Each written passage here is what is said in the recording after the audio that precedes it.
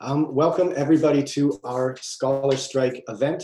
My name is Travis Hay and I'm a postdoctoral scholar at Lakehead University, as well as a historian of settler colonialism in Thunder Bay.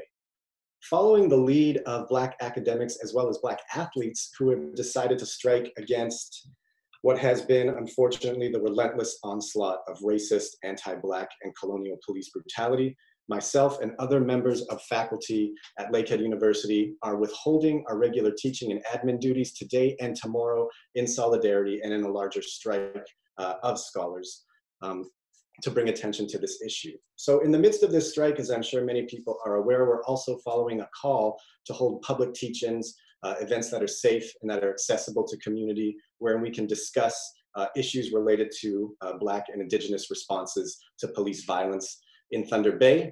That will be the goal for our conversation today, but of course we're seeking to put today's event, which is kind of locally grounded in the more context of Anishinaabe territory on the northern shores of Lake Superior. We're also seeking to put this into conversation with all the many wonderful events that we've been really had all of our rapt attention today. So I'm not going to talk too much because let's be real, no one wants to hear from this guy too much today, but I'm very lucky to be moderating an excellent panel today, where we have a wonderful array of radical scholars and activists. I'll introduce these panelists, and then I'll ask them to slowly unmute themselves and bring themselves on video as we get this call and conversation going. There'll also be a chance for folks following along on the YouTube channel to post any comments or questions that you might have so that we can share those with the panel as well. So the first member of our panel today is Ivory Tuesday, who is from Couchiching First Nation in Treaty 3 area. She is a volunteer with Window Debwe Masoan, or Walking in Truth, which does a community safety patrol and other organizing around our community in Thunder Bay. Ivory knows a lot about direct action and what that looks like in the context of resisting police violence, and we're very grateful and very happy to have her on the panel today. Our second panelist is Nehikhare Igbinijesu, who is a Nigerian intellectual whose very cutting-edge theoretical research looks into the politics of Black identity on Anishinaabe land. And so his scholarship addresses both post-colonial theory and settler colonial theory, but he also has a lot to say about what he terms the martial caste, or his way of referring to the policing class, which I'm sure we'll talk more about with him today. And our third and final panelist is A.D. King, who is a Black feminist activist whose community organizing addresses race, colonialism, health, and identity. A.D. has been in Thunder Bay for a very long time, and she has many thoughtful as well as many radical perspectives on the politics of community organizing, and to my mind, especially the kind of backlash politics that Black folks face in general and Black women face in particular when addressing issues of police violence or white supremacy. So if I could invite my fellow panelists to slowly come onto the call and bring on their audio as well as their video, we'll start to slowly get a conversation going. Now, thanks so much for joining me, everyone, because we did organize this very quickly. So I didn't really have a necessary order that I wanted to go in. So I didn't want to put anyone in too much of a hot spot. So before I just start asking what you guys wanted to chat about, I was just wondering if anyone wanted to correct any introductions I might have messed up, or just really just give us any opening thoughts that you've had about responses to police violence in Thunder Bay from both Black and Indigenous folks.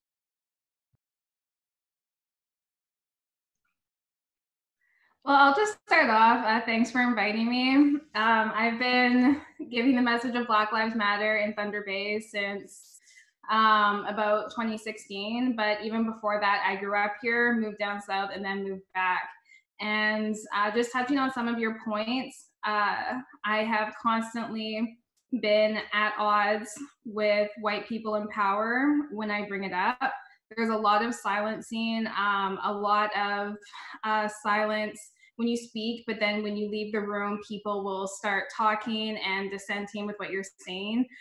In Thunder Bay in particular, I think that the population does not want to acknowledge racism towards Black or Indigenous people. And I think that it's because they see it as so normal that they are not willing to challenge their point of views and the lifestyle that they become accustomed to and their family values that have been passed down for generations up here in the North.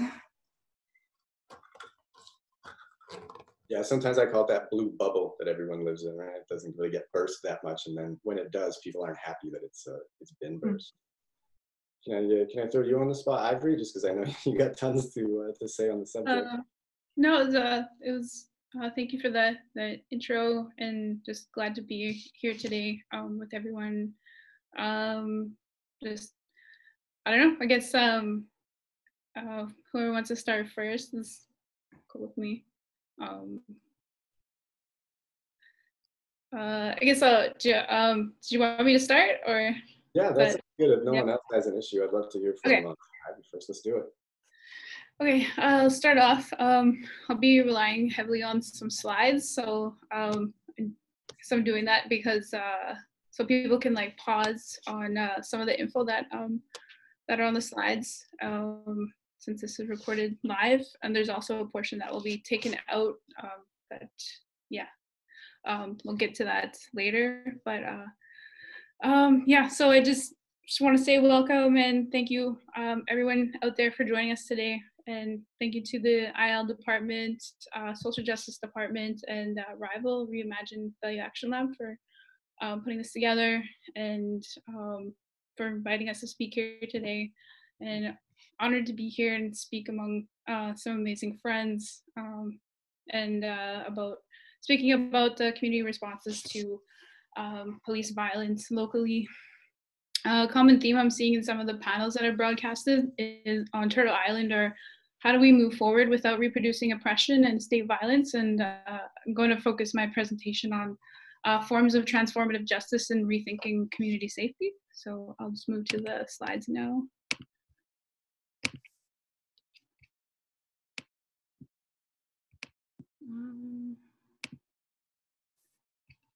Okay, so community safety from racialized policing in the context of Thunder Bay. I dedicate this to the survivors who have lived to tell their stories, warn each other, and live with scars forever in their hearts, for those who strove to survive and have gone on to the stars. Thank you to all those who dedicate their time and risk their lives confronting settler colonialism and violence. And I'm just going to stop my video for a bit. I think you can still hear me.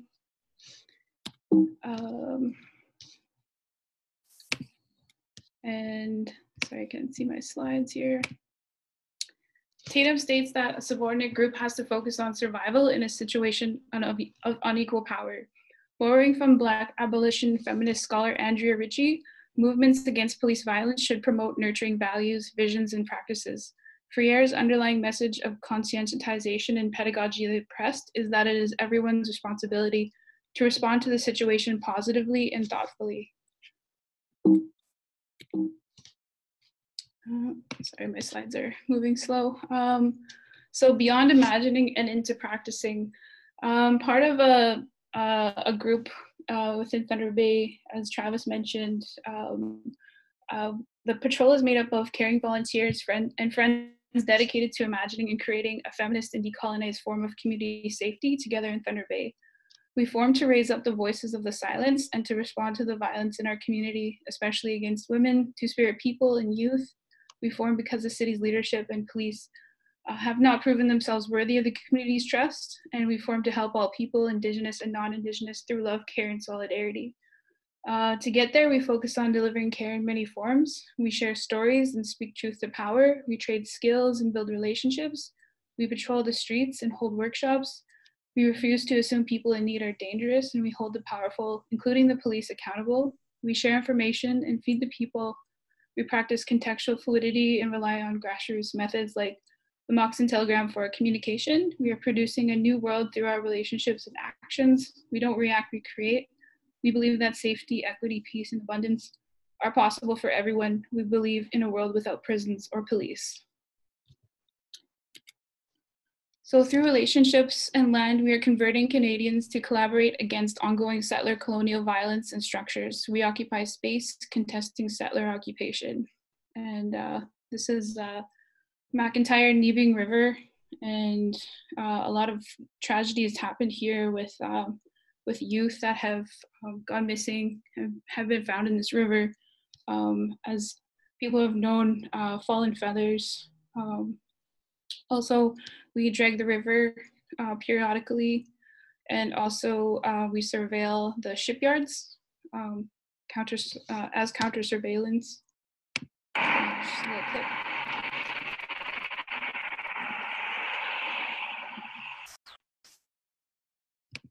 And here's us handing out people. This is where Moccasin Telegram happens. People let us know where to go in the community and what's happening. Throughout the summer, we handed out masks, food. This is the life-saving situation sometimes that we're in. Benita St. Lawrence states that the Indigenous community is the most heavily surveilled in Canada, and this is also true for Black and racialized people. The embodied psychic effects of surveillance include nervous tensions, insomnia, fatigue, accidents, lightheadedness, and less control over reflexes. And this is the police that had been kind of watching us when we were checking in on people. And so yeah, definitely experience these feelings when that happens. Settler colonial strategy is a part of a broader population management system in biopolitical ordering. In the logic of elimination, settler governmentality aims to dispossess Indigenous peoples from the land for a new white social order and reforms indigeneity through flexible regimes, forms of authoritarian oversight, imposing colonial strategies. And these are good guides to check out if you're organizing in your community. Arrest handbook, guide for people who rely on public space, know your rights.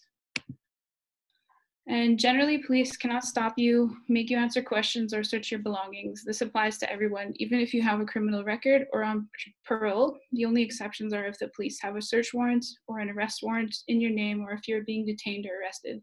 So this is pictures of local street checks, all of them illegal. And once you start recording, the police eventually let people go. So also security guards, you want to watch out for violence. When arrested, one has the right to be told why one is being arrested. You have a right to be searched in a reasonable manner and to remain silent. If you ask to speak with a lawyer, the police may not continue to question you. Do not answer any questions until you have spoken to a lawyer, and police must give you your right to counsel and respect your right to silence.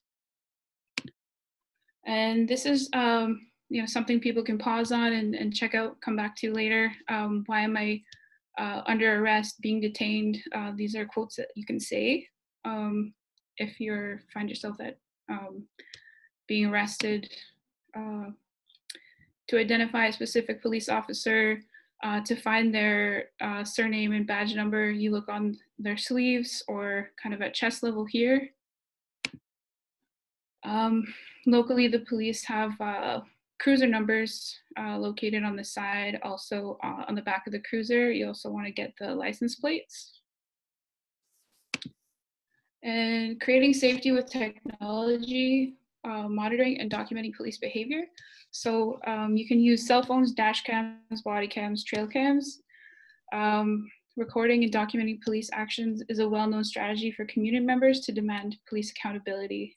Recording them, observing their actions. This is legal as long as you keep a reasonable distance and are not physically interfering with an investigation. If you have questions about an officer's conduct, you can ask them questions such as, why are you on site? They do not have to answer your questions, but their information may be helpful. Whenever possible, record with another person. If you're interacting with police, do your best to have another person present. If you're filming, try to do so with a group of people. Overall, there are 4 situations when police can take your phone. It's when you consent, or when the person in possession of the cell phone is being arrested, when there's a search warrant, and if the officer believes you will delete the video, with strong factors as to why you would be deleting the video you're creating. So reassure them you won't destroy the video. If they do not have grounds to take your phone or camera, you do not give it to them if they request it. It's okay to say no. Do not give your passcode if they do not have grounds to take your phone. Please record at a safe distance and don't obstruct, intervene. Be sure to make 2 copies of the video and give it to 2 trusted friends. So if the police tell you to stop filming, advise them it is not illegal to film an officer. If the police tell you to leave an area, advise them I'm just observing, I'm not interfering. You can say my phone is not evidence and I do not consent to you taking it. You can offer to send the video if they tell you the recording may produce evidence of a crime. And this is one of our patrols. We're recording the police here that had been harassing people that were just sitting around hanging out. Later, they pull up behind us and try to intimidate us while we're on patrol, kind of staring us down.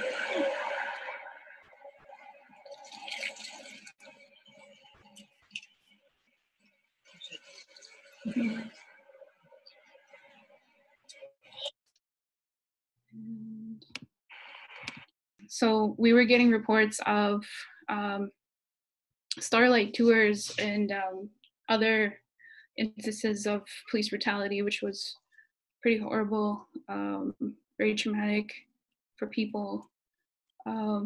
So basically that's pretty much, I believe, why the page was shut down. So yeah, you can start recording, or Max can start recording on the YouTube around this part now. Safe organizing: law enforcement agencies do not have encryption keys to the Telegram app. Therefore, they cannot make sense of the data. So you can organize safely using Telegram, known as one of the best apps. Also, covering your face as AI facial recognition is being used. Yeah, just making sure, like, being careful with pictures when you're at solidarity events and protesting events. Also, use or create safe spaces to organize using contextual fluidity. So it's a theory that builds on communities, people's strengths and informal supports, adaptable, resilience, evolving, respond to context, builds open and trusting relationships, and embraces connection and the unpredictability of life. So can be really creative with this and make safe spaces, or find safe spaces through relationships. Warnings and consider all situations that may arise. Ask for help. So say KKK or Sons of Odin, Proud Boys. These are groups that actually exist locally. So you want to be careful. Just be cautious. Anti-Indigenous and anti-Black racism is on the rise. So what you can do: follow and amplify pages or accounts on social media. Learn the names of the land you live on and the nations who have lived there. Call out racism in your friends and family. Attend a solidarity event. Don't burden racialized people with educating you. Study up with documentaries, podcasts, books. Police interact with people. So safe walking practices. Take the bus if you can. Walk in twos if you can. I saw somebody walking one time. They were taking 20 steps, and then they would turn around and walk a few steps backwards, and then go ahead and turn back around, and then keep walking 20 steps. And I thought that was pretty amazing strategy. So if you're being stalked, pretend like you arrived at your home. I used this one time, pretended that like I was near my yard, but it wasn't my home. Pretended like I was about to go into the house.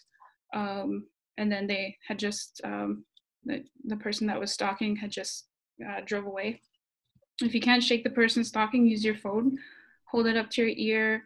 If you feel confident, show them you're recording. Go live on Facebook or any social media platform. Walk in between the sidewalk and properties, ready to knock on someone's door or window. Walk from one side of the street to the other frequently. Try to let this person know you see them. Do not accept rides from strangers, no matter how friendly they may seem. And run from erasure. And 12 scenarios instead of calling the police. This is from the Washtenaw Solidarity Defense. So people can check out this link. It's pretty amazing. And keep using your platforms and don't give in to tone policing or silencing tactics. A lot of gaslighting happens in Thunder Bay on a lot of the hate pages. there's two particular hate pages that people, a lot of racist comments and gaslighting happens there. Creating safety with traditional modes of communication using the Mox and Telegraph. It's an exchange of news or information through social networks, especially by casual information, conversation, rumor, or gossip. It is a branch of the oral tradition and can be considered an Indigenous memory technique. It is simple, complex, and highly detailed, and has survived accurately for thousands of years. The original meaning referred to Indigenous people relying on runners to carry messages between communities. Now it has been adapted to the internet world. So what we do as volunteers, we go into the community and we do this on foot, by a vehicle, and we go from people to people and let them know what's happening in the community. So people started using platforms on social media and web pages as counter surveillance to alert each other when and where there is danger. Mox and Telegram is strong and communication is key because these conversations can lead to changes. So it's to carry knowledge, challenge conditions, and incite change. This knowledge system is emerging for reasons of safety, survival, and is in some instances restricted from those in positions of power and colonial authority. Keep your Mox and Telegram strong and look to other communities that use its forms. Erica Violet-Lee, activist, scholar, and poet, mentioned in one of her talks in Saskatoon, they use what she refers to as whisper networks. And also Arnakuk Baril, Inuk filmmaker and activist, commented in the article, Nunavut's answer to the Me Too movement, explained that we talk, especially as women, we talk about who is safe to be around, who's not. There are whisper networks. And transmotion is a sense of Native motion and Native memory, having a unique sense of sovereignty and can be performative. This adaptation of tribal modes of communication acts as resistance under the extreme colonial pressures of erasure, allowing the critical task of survival and cultural continuity. So mapping the racial spatiality of the colonial city, as many of the stories stem from these areas of racial spatial economies in Thunder Bay. The Mox and Telegrams creates safety using Indigenous ways of knowing and serves as the function of storytelling and survival, emerging as Indigenous surveillance, which is counter surveillance. This is the Terry Fox Monument, Lakeshore Drive. This is out by Ignace, on the way, highway to Duluth, highway to Kikabeka. And so it's marked with amethyst out here, Mission Marsh. It's where people have been left on Starlight tours. So this is it's a pretty heavy topic. But yeah, this is just a collection of the stories and where people have been left. So stories give new insight using personal narratives into what people have endured, and with it the time and space to reflect on those experiences, helping co-create empathy. Sharing stories provides a counter to the settler colonial tactic of ongoing acts of surveillance and genocide of Indigenous peoples. The Mox and Telegram is positioned as an act of surveillance. So what I've learned, some insight with my time volunteering in Thunder Bay, is that accountability is safety in small forms, and these acts of coming together. This is accountability is safety. It's important to create safe spaces for survivors and family. And this is us outside the jail here. Communication is safety. Sending out alerts helps people, survive out there. Anonymity is safety, and sovereignty is safety. Anonymity is very important, for people that might have malicious intentions to hurt, say, our volunteers, or you have to also be careful with media. The media will twist stories as well to cater to the dominant narrative. So be careful with media. Sovereignty is safety, as in Indigenous governance, relying on our clan systems that have been existing for thousands of years, and traditional modes of communication. We are all tasked with the incredibly hard work of envisioning and enacting alternatives to the police that will genuinely produce safety for survivors and targets of interpersonal and community violence. Andrea Ritchie. So that is everything.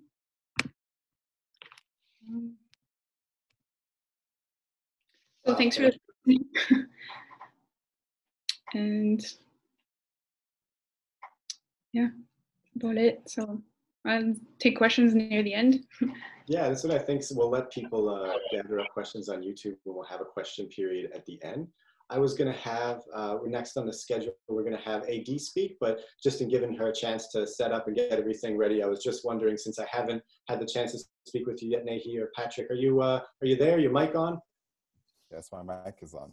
Yeah. Hi, Travis. Do you mind just giving us a minute or two, maybe just as a brief response as what you had to Ivory's talk, just while Adria gets ready? Okay. Yes, Ivory presents a very, very powerful preachment about systemic racism and how it works, and how what I call, in my own theorizing, the Marshall case, right, is used to subdue. And as I probe a lot further, looking at Leanne Simpson's work and ideas about normativity, about grounded normativity. So she uses the concept of grounded normativity as a resistance tool. But I said, no, we need to first of all be able to diagnose. There's a method around what we are seeing here in Thunder Bay, and I call it the imperialist normativity. And you see, a lot of us get co-opted. I'm an arrivant, right? I'm Black and I'm an arrivant. And a lot of us get co-opted, first of all, by the language. We speak in English, we think in English, we're having this meeting in English.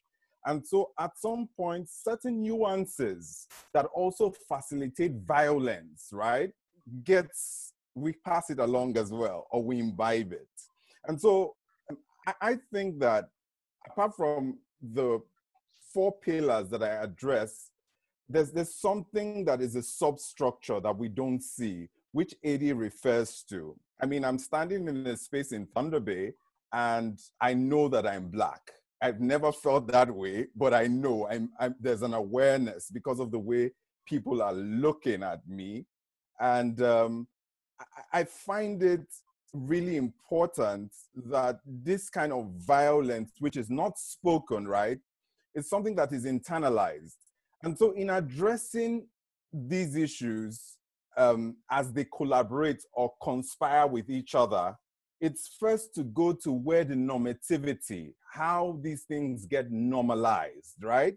And I think, first of all, it starts in the language, and then religion, heteropatriarchy, neoliberalism. It's the same thing. They're just parallels of each other, okay? So I also present the idea of Black, white, and red, and how that in the English language, they're actually metaphors. They're not, we shouldn't take them literal, right? Or literally.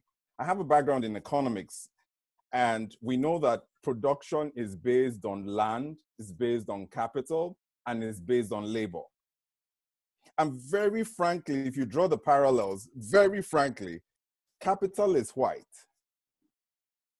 labor is Black, and land is red. And it's the same parallels. And these things get normalized into the way we see things. And so there's the idea about the Black body, and there's the idea about the red land.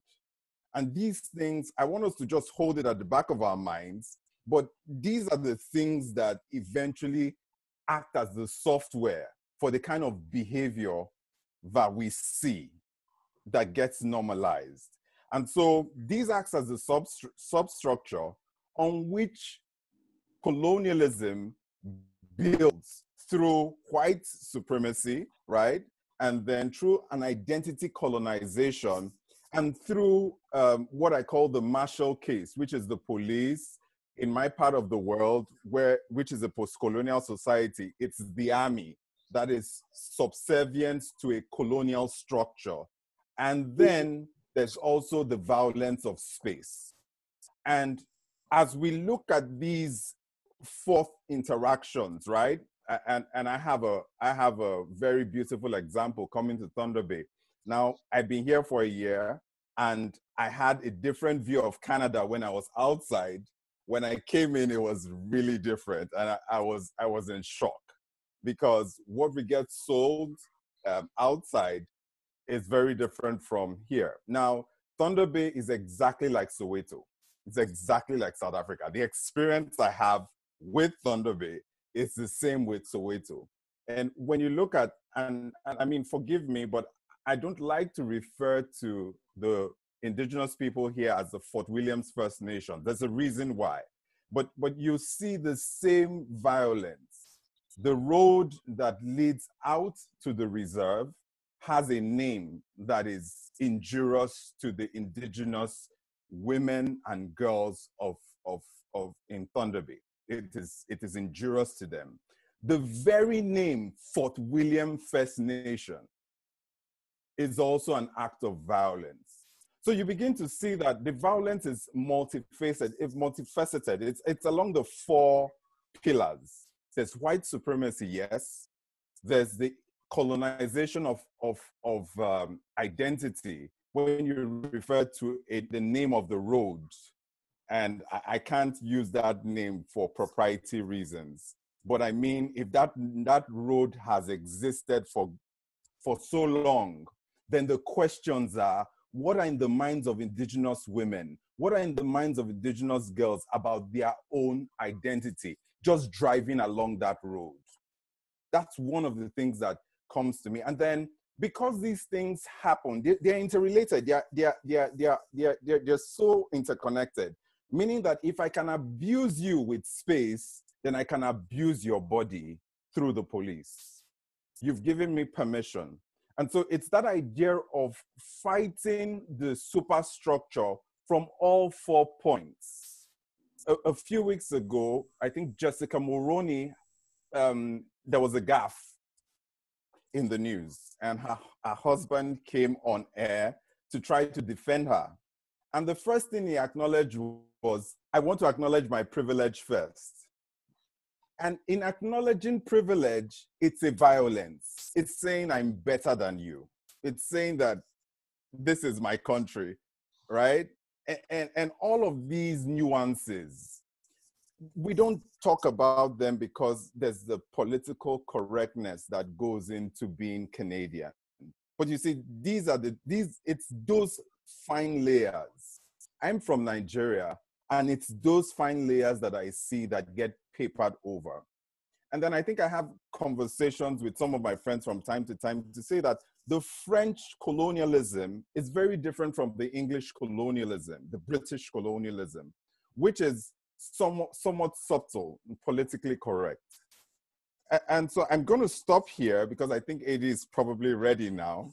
But these ideas are things that we have to fight from all fronts. If we tackle only the identity colonization and say Black Lives Matter, and we tackle the police, then white supremacy will continue to thrive on one side, and spatial violence will continue to thrive at another end.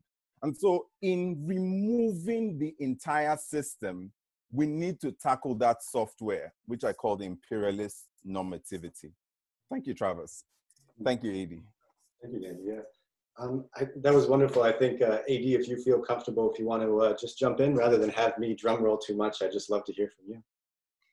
Yeah, in response to Ivory's presentation, I really liked the part about the complexity theory and about redefining safe spaces, because I think what's really important in activism is knowing that these safe places are constantly shifting, and that previous safe places may now be sites of colonialism and new ones are always popping up. So it's really important. And also just relationship building as well, because activism is extremely hard on your psychology and on your body. And so people will have periods of burnout, and then it's, okay, who's active right now? And respecting people who are resting, and respecting the people who are out on the field and doing a lot of the actions. So recently in Thunder Bay, 2 months ago, we had a Black Lives Matter protest. It was during the pandemic, and the media right away was talking about how Black people were trying to infect the community. There was a lot of media about how was it going to be safe? Was there going to be social distancing? Were people going to be wearing face masks? One day before all this media about the Black Lives Matter protest, there was a video that showed a lineup because Winners just reopened, and there were a bunch of white people in line, not social distancing, most of them not wearing masks, and there was no reaction by the community. So a bunch of people can go shopping and line up. It was a big crowd, not social distancing, and they won't get a reaction because of their privileged skin color and place in the society. But just the mention of Black people organizing created this fear, as if the virus was going to come from Black people and from community organizing. At this Black Lives Matter rally, I made a speech about peace. That's what it was focused on, and about redefining what violence is to the community. I started off and I said, peace can be defined as the absence of violence. I know a lot of you will be familiar with these words by Johann Galtung, who is nicknamed the father of peace studies.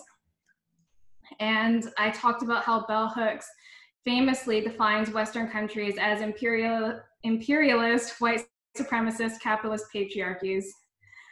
Black people have never lived in this country since the moment that we were trafficked here from Africa. We have never been living in peaceful times. We have never known peace. We have constantly been subjected to violence, and this violence has changed. And as Nehikhare said, it's become politically correct, and it's become normal. The violence against Black people is so normal now. It's normalized, and people are just used to Black people being demeaned and dehumanized by the state. At this rally, Chief Sully Hoth went to the media and she said, yeah, I agree with this protest, but you know, all lives matter. So one of the things that I always say to activists is that if people can't argue with what you're saying, if they can't argue that there's a reason for the protest, that the death or the targeting or the maiming of Black people is not violent, if they can't argue that, then they'll start to have a problem with how you're doing it. And so that's the next line of attack. It will be, well, it's not that I agree with racism or that I don't see this as wrong. I just think that the phrase Black Lives Matter is discriminatory. So I completely agree with you. I don't like how you're saying it. And so then the policing starts to be on your protesting.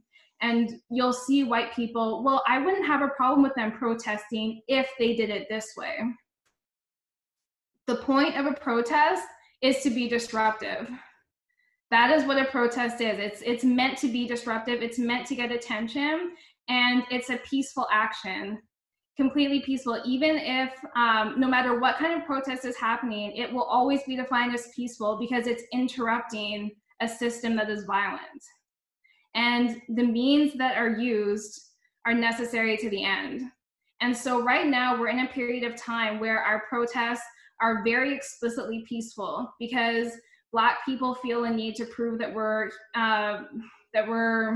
civilized because we're told that we're not. But if I look back on the history of my people, we got rights because we went into the streets. That's what happened. We went into the streets, and that's the only reason why I got to go to school and why my dad got to go to school and why I have the right to vote. That's the only reason. So when people are policing even how we protest and disagreeing with what we're saying because of how we protest, and because if we block a road and it interrupts them, then they have a problem. That is another form of racism.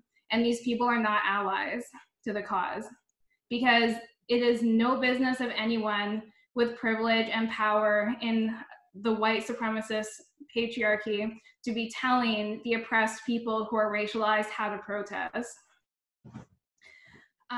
When we rally, again, as I said, we're accused of being divisive, troublemakers, going against the state, which people become very protective of.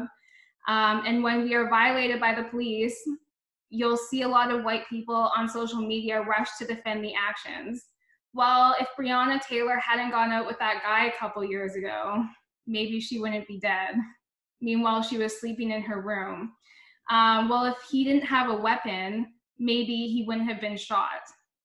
Yet armed shooters like Kyle Ritterhouse, who are mass shooters, extremely violent, having psychotic episodes, and who are white men, are peacefully arrested. We constantly see these disparities in the treatment of Black people and white people when they're arrested.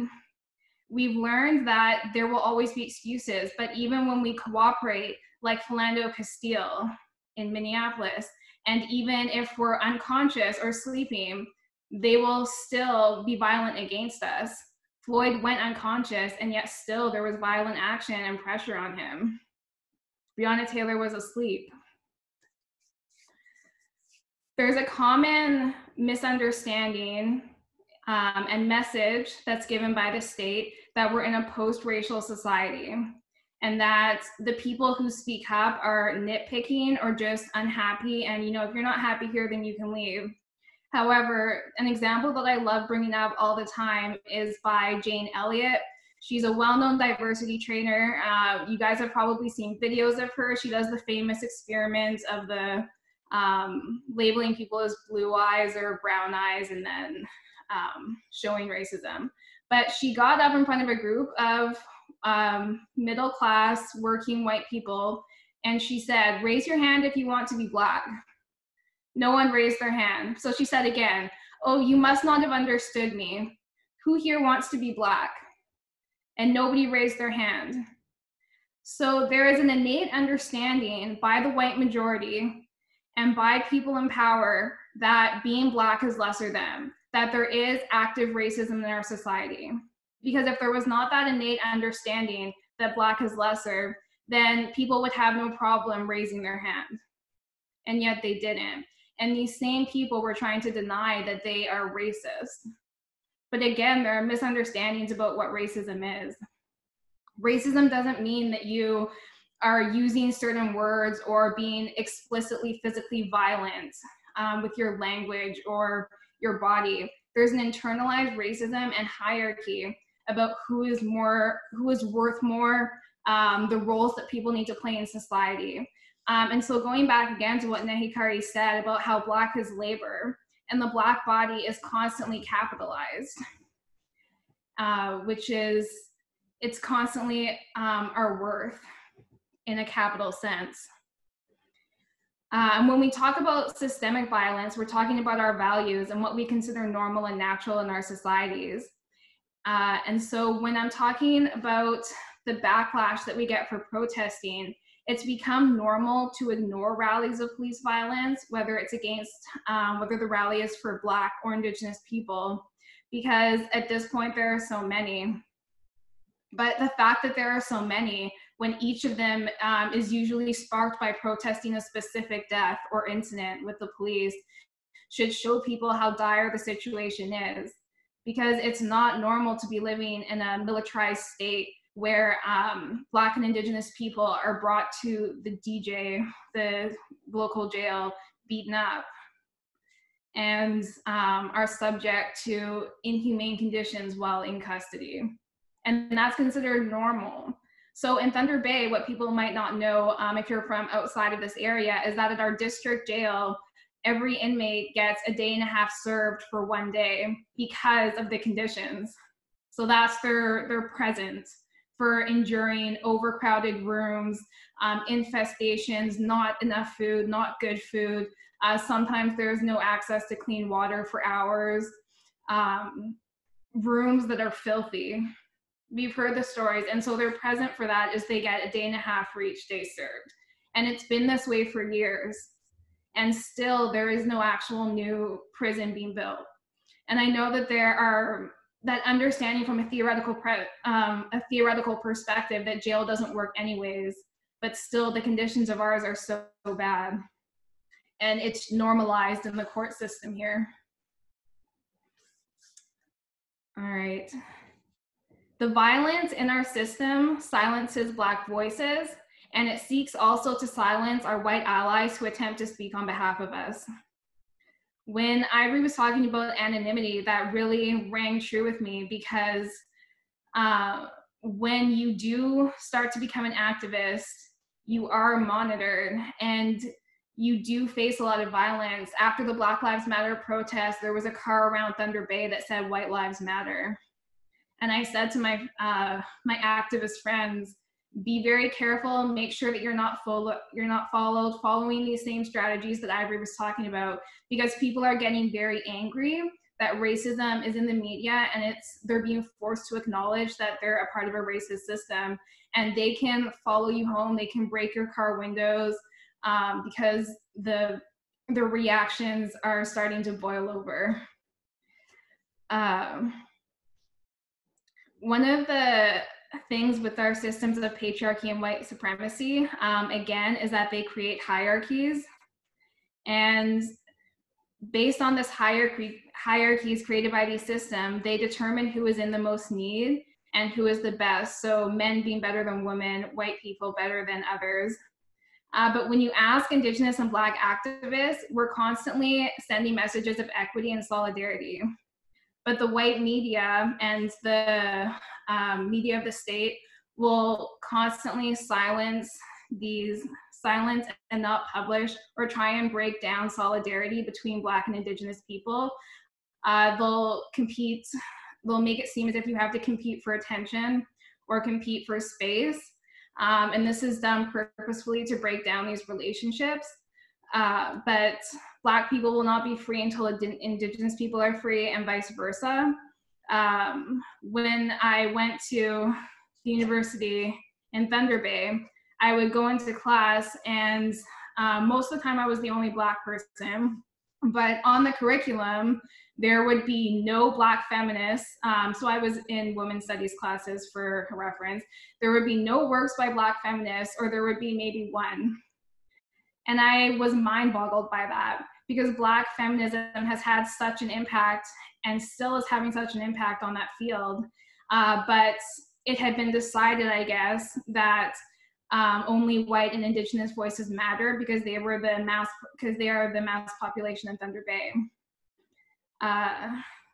According to Toni Morrison, she says that the very serious function of racism is distraction. This is another quote that I love. It keeps you from doing your work, and it keeps you explaining over and over again your reason for being. This reminds me of being targeted and stopped by the police. You're constantly having to explain why you're somewhere or what you're doing there, which happens to me as well. In my work, I've had to be in the courthouse, paid for my work, and been in high-risk areas. And whenever I'm there, I'm constantly being asked why I'm there. Or my car will be like, the police will be waiting by my car to see, who I am and ask for my license when it's just sitting there.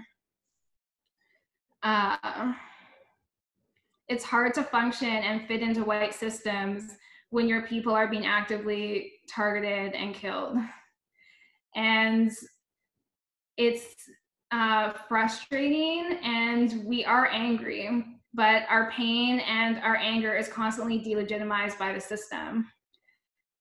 There's constantly the dehumanization of Black people that our anger makes our claims unjustified. And yet our claims of unjustness are extremely justified, because we're not protesting because somebody has a bruise. We're literally dying in the streets because of state violence and the oppression. In Thunder Bay, the targeting of Black people comes down to the fact that the Black population has doubled in the past 15 years. So there's a core of people in Thunder Bay who are extremely unfamiliar with Black faces and bodies and different accents. But also because in the past 15 years, there has been, according to the police, gang activity from Black gangs from Toronto who have expanded up here, presumably for the drug trade. However, in Thunder Bay, the oldest and largest gang is Hell's Angels.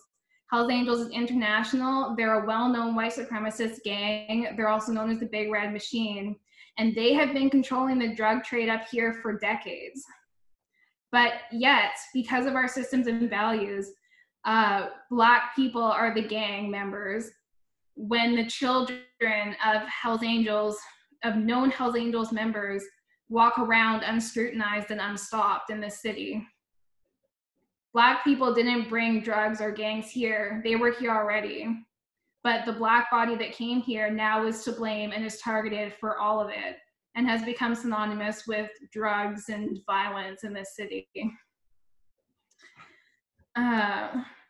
So I think just wrapping up what I want to say about Thunder Bay and my reaction to state violence is that there is physical violence, there is direct violence, but the precursor to that is the systemic violence. And it's how we normalize the dehumanization and the maiming and killing of Black people. I think. I don't know if Ivory or Nehikhare had anything to say in conversation with me. Thanks so much, AD. Yeah, just with talks with AD, there was, you know, she has so many stories of like the experiences in Thunder Bay, and you know, same thing with when we go volunteering, we do see a lot of there's Black people that are stopped by police, so we record them from a distance, and it helps, it works. So it's like our experiences are so similar, and like not the same, but very similar. And thank you for your courage and your bravery for speaking up today. Thanks, Ivory. Our solidarity is strong despite the system trying to break down our alliances. Yeah, I thank you, AD. I mean, many of the experiences that I probably have had personally, you kind of capture it very clearly. And what I see for other Black people, I think, yes, you're very, very clear on the ideas around blaming or denigrating, and actually that's where the word comes from, right? And I think because I'm Black, I'm able to use the word nigger, but the word Nigeria, the word denigrate, all come from the Latin word nigger, and that ability to colonize and blackball or blacklist or just make look bad is something that's the responsibility of white media. That's why they're there. And it's part of the whole superstructure of colonialism, which is that if you make people feel less than they are, then they begin to think that way. And that's why it's easy to normalize violence against them. It's easy to just get away with so many things. And so if we continue to collaborate and then look at it from a very holistic view to say, look, white supremacy is a fallacy. And then you also say that identity colonization is a fallacy. You can't call me names. And then we put our feet on the ground and say police brutality is also a fallacy. Then I think gradually we'll begin to make a new normal, because I mean, this is what it's about. It's about making and pushing for a new normal. Canada can only make progress into the future if we embrace this new normal. Thank you very much, AD. Absolutely. Thank you for your responses. Exactly what I love to hear, which are people who are also providing new information. And I think I'll just hand it off to Travis and let Nehikhare have his presentation. Yeah, Nehir, if you want to just keep going, please, we'd love to hear more from you, I'm sure. Thank you very much, Travis. Thank you, everyone, for the opportunity to be speaking today. Basically, coming from Nigeria, which is, in my view, the largest white supremacy project in the world. We're 200 million people, and Thunder Bay is everything I see in Thunder Bay. I have experienced back home, and basically, my presentation bases colonialism on 4 pillars, and the ideas of using information and education systems to communicate that white is superior. And I like the way Ta-Nehisi Coates, American writer, puts it. He says they believe they are white. And in truth, if we interrogate the language, right, white people aren't white, right? The color is actually caramel or some other color. They aren't really white. White is not the color. My teeth is white. That's white. And so, and then we aren't really black. And indigenous people aren't really, really red. And so we begin to see that these things are metaphors that mean something else.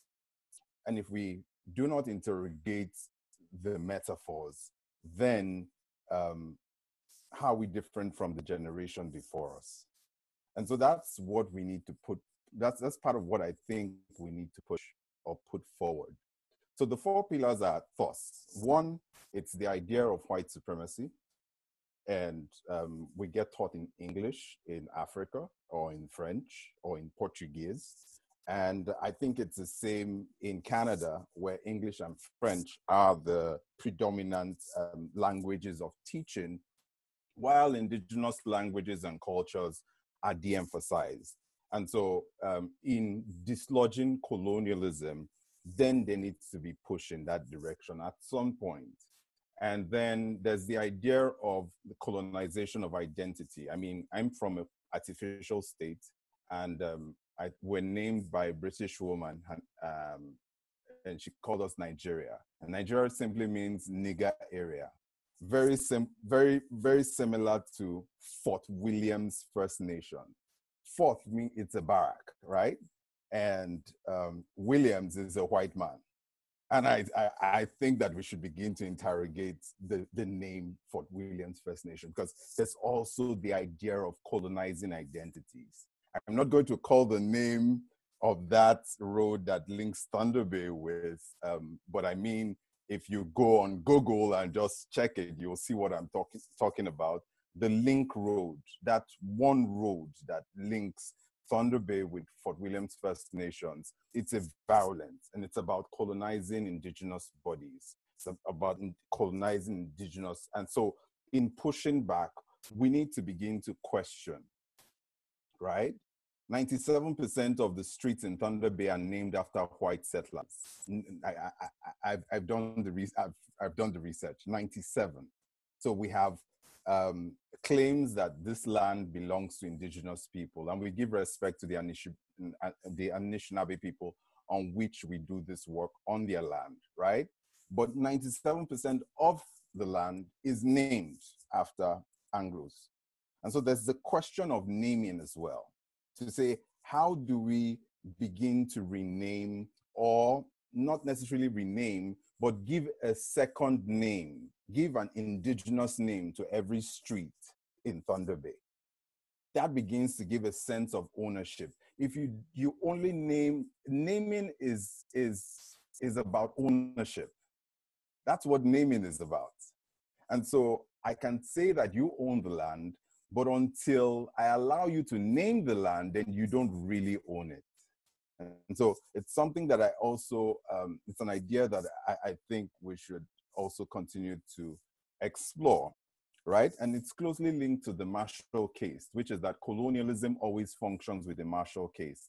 If you look anywhere in the world, in the United States, there's redlining, and redlining is marshaled by police. It's marshaled by lawyers. It's marshaled by realtors. In the same way that in Canada, it's marshaled by the RCMP, right? And so rights to indigenous land. And again, I'm just going to be calm, because You can't say that indigenous rights is a fallacy. In truth, if I own the land, then why should I have rights? Why should my rights be, in quotes, mentioned every time? The land, I give rights to whites to use, or I give rights to white settlers. I'm the one giving the rights. That should be the idea.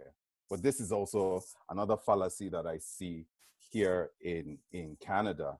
And so the Marshall case, which is the police, which is the army, or in Quebec, the police there, and the Oka crisis, we've seen the replaying of this case.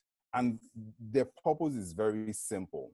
Keep the people subjugated, keep them sedated, keep them, just dominate them and make them feel. I mean, when I came to Canada, so this is going to be my arrivant experience I'm going to talk about slightly. I kept asking, why were all the border patrol and policemen so heavily built? They were just so heavily built. Just seeing them, it's about imposition. And that's going back to the idea of the imperialist normativity. Back home in Nigeria, there's a tribe that is loyal to the British. So post-coloniality operates very slightly similar to settler colonialism, which is that I think that the settlers wanted the land, so they stayed here. They just need labor there. They want the oil in Nigeria. And so they just need black bodies to mine the oil and ship it out. And so they didn't need to stay in Nigeria, right? And so they had a surrogate race do their bidding. And so we have the Hausa Fulani hegemony in Nigeria that does exactly what the RCMP does. But now this is black on black, in quote, violence, so to speak. And so that's why I'm coming up with the idea of the imperialist normativity. It's the thinking. It's the way we think first. And so sometimes, even as racialized people, I see the idea of we participating in our own racialization a lot of times. Why? Because of the system that we do not often interrogate. I mean, we are interrogating it, but I mean, in the day-to-day interactions of people who are not so conscious about these things, it just doesn't come up. It is what it is. And then the last pillar is spatial violence. And I think I've also mentioned it, the naming of streets after white settlers, the use of spaces to commit acts of terrorism. I think that when you name a space, then the space should carry the essence of the people. It should carry the culture of the people. And if I am naming it, then the name I give it shows my normativity. And so again, it points back to the imperialist normativity to say that if 97% of Thunder Bay is named after white settlers who probably had nothing to do with Thunder Bay, who probably they just named them, then it's the idea of violence.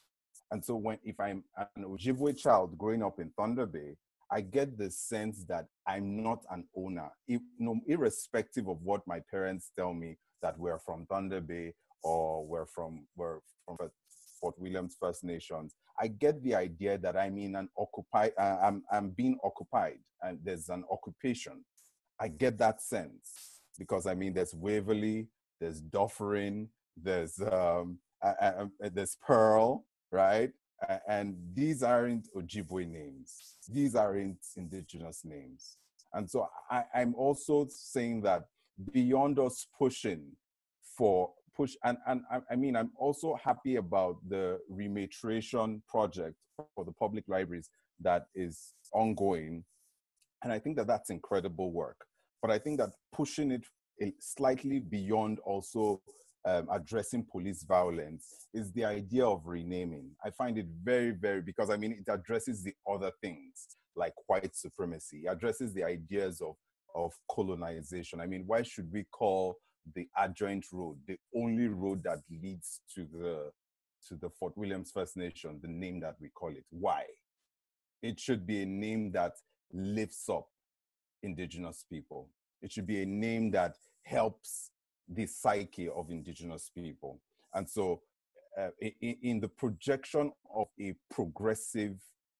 truly progressive Canada, a truly progressive Thunder Bay, I think that these four pillars need to be tackled at the same time. Lots of times we get to focus on two. Right now, with George Floyd's death, we began to look at the police and look at Black Lives Matter, right? And we're not addressing white supremacy so much. We're not also tackling the ideas of the colonization we're not also addressing the ideas of space. We're not. And so, yes, I know that somewhere in Minnesota, I think a few months ago, the Lake Calhoun was renamed by its indigenous name. And I found that really incredible decolonizing work. But in decolonizing Thunder Bay, one of the things that I find that we should begin to also look at, I mean, it even tackles police violence, because people start to think, oh, we don't really own this space. We can't just do anything we want to do here. And this is also, I'm going to stop now, but I'm very moved by Barbara Kentner's death. And she died in 2017. And most of the work that I right now become very interested in was inspired by her death. And I hope that in the long haul, she hasn't died in vain when we begin to look at all these things, particularly the ideas around spatial violence. I think that of all, it's the most subtle. We can touch the others, but that one is so subtle. And if we can hit the nail on the head with spatial violence, then gradually we can address the other three issues: white supremacy, identity colonization, and the Marshall case. Thank you for the opportunity. Very incredible time with you all. Thank you so much, Nehi, and thank you also AD and Ivory. I apologize to some of the folks who have sent in questions. Since there's so many, we're not going to be able to have time to get to them. So in order to get to the maximum amount of questions and to hear from our panelists more, I'm just going to launch into the first question, which the panelists might also be able to read in the Zoom chat. It's from Dr. Jessica Gergaitis. She says, thank you, Ivory, Patrick, and AD for all your insights so far. I'm wondering if you can comment on defunding the police and what's at stake with the idea of reform versus abolition at this moment. This morning, Desmond Cole spoke about reform as a way to regulate the violence as opposed to stopping the violence. At the same time, you might think about abolition beyond policing, prisons, et cetera, to a logic of punishment, surveillance, disposability, and so on. Thinking about both of these things, what does abolition look like or mean to you? And how do you envision defunding the police moving forward? Whoever wants to jump in on this, please do. We'd love to listen.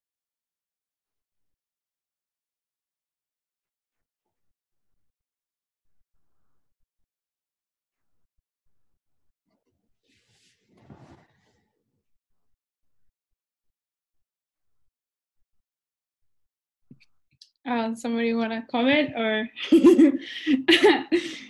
I'm thinking about it. I guess I'll go first. Just be kind of short about it. I think we have the ability as a community to make the police irrelevant, like a police response irrelevant. I believe, I think the clan systems have been here for, since millennia, since, it's been existing for, thousands of years, and wasn't a need for police before. And I think they're a very new concept, like within the past 300 years. So I think we can get there again. That's about it. Yeah, Ivory, do you mind if I ask you, when y'all are out on patrol, if you guys often go to Fort William First Nation to do your patrols, and why or why not? No, we don't go there. there's not a need for us. Everybody takes care of each other. Yeah. But yeah, there's just a need here in Thunder Bay for counter surveillance. I think in terms of defunding the police, I think it's a great idea, but it doesn't solve the problem. And I think it's actually an example of pushing a type of work onto largely female-dominated careers and people who are also paid less than the police. And there has actually been some backlash from social workers about defunding the police. And so abolition, what does that look like to me? I am a very strong radical Black feminist. So to me, abolition really does mean taking down the state as it is and rebuilding local Indigenous-led in allyship with other oppressed and racialized people, communities. And from there, with a focus on local production and local voices, we'll see a reform of violence in Canada.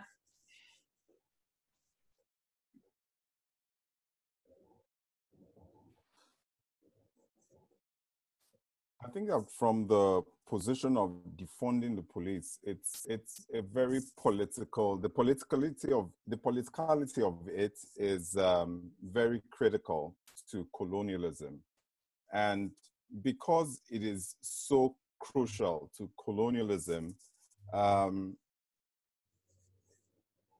it might not be a realistic approach as long as the state remains as is.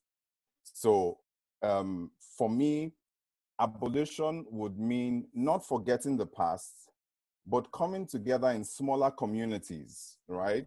And working together to build a future where we continue to reduce the need for the kind of policing that we currently have. Back home in Nigeria, I live in a commune. It's like a Jewish kibbutz.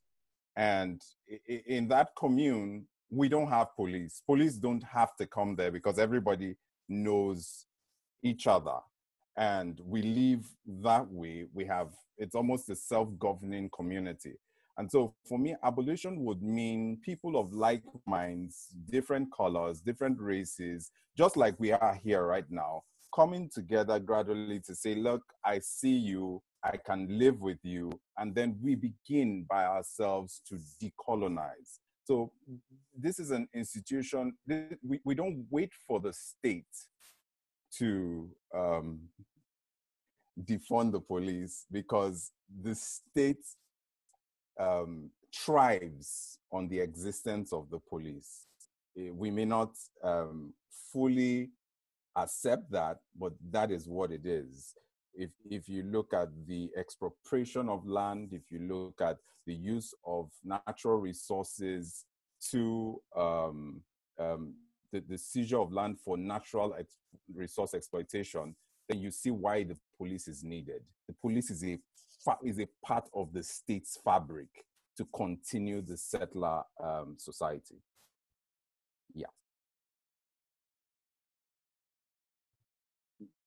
Thank you. I guess move on to the next question. This next question comes from Meg. Meg, I hope you're cool with me calling you Meg. Meg asks, thank you, Ivory, AD, and Patrick. I was just wondering what your stances are on seeing color versus not seeing color. I have seen many varying opinions on this, and I'm wondering your thoughts. Before I hand it over, I'll just identify as someone who is literally colorblind, so I find it uniquely annoying when people say, right, like, oh, I don't see race. Because what they're saying is they don't see racism. They can actually see color just fine. And I think, Patrick, your last conversation about us seeing each other kind of touched on this. And I'm wondering if Ivory or Adrian, or even you, want to jump on some conversations about seeing each other or not seeing color, and what colorblindness what role that plays within this conversation.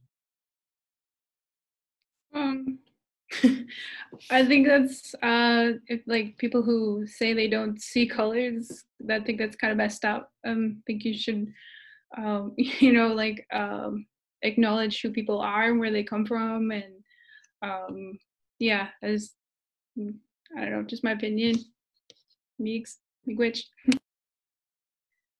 So I'll jump in here. Not seeing color is a form of erasure because you should be able to see my color and accept me. You shouldn't need to not see my color and then just assimilate me with your understanding of people based on white culture and just assimilate me into that and say, oh, well, I don't see color. You're just like everyone else. But I want my culture. I'm very proud of my culture. I want my culture and my color to be recognized and accepted, which is why seeing color and accepting is extremely important as opposed to the erasure of my color in order to accept me.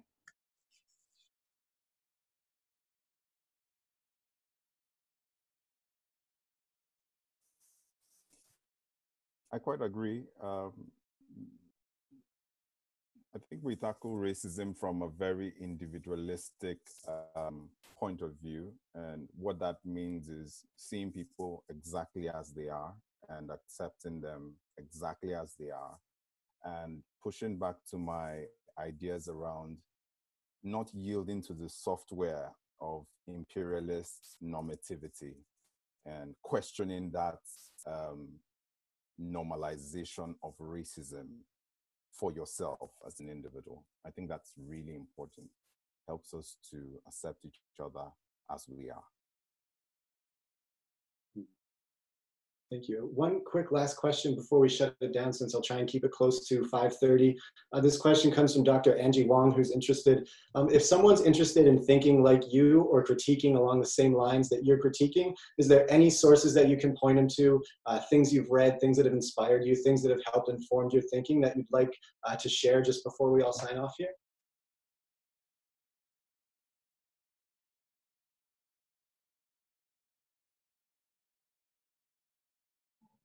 All right. Well, mine are going to be big names. They're obvious, but I always point people towards essays by Angela Davis, specifically on policing. There's a really great book by Robin Maynard about policing in the Black state. I'm going to forget the name right now. Actually, I'm going to go, the book is right next to me. I'm going to go get it, and it's another great one, but I'll recommend it. Perfect. Ivory or Nehi, you guys got any suggestions while she grabs that book? It's always good to read Pedagogy of the Oppressed. that's a common one, but it's a good reminder. That pretty much changed my life, and I needed a dictionary every second sentence. But it was slow to get through it, but to really absorb that is amazing. So Pedagogy of the Oppressed, Paulo Freire. I would recommend Usual Suspects, The Skin We're In by Desmond Cole. Next Time, The Fire by James Baldwin. Ta-Nehisi Coates, Between the World and Me, and Policing Black Lives by Robin Maynard. These 4 books kind of form, and then As We Have Always Done by Leanne Simpson. These 5 books kind of help to ground my thinking about metaphors, and that how these things are not particularly literal. They're just so subconscious in the minds of everyone. And that's the reason why we have these productions in terms of behavior. And so just to jump in, the last book is The New Jim Crow by Michelle Alexander. Extremely well written, amazing book. If there's one book that I would say if you want to just read that and know a majority, it would be that book.